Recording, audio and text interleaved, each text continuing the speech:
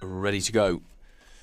5 to 2, traps 1 and 2, 3 to 1, traps 6, racing for the 11.49. 6 out well, as was 3. 3 into the first bend in front. Carol's Snowflake in the white leads the way.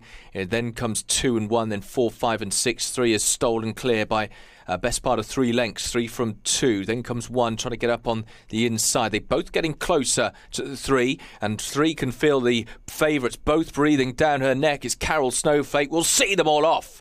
3, 2, 1, the finishing order. Carol's Snowflake has been beaten quite comfortably.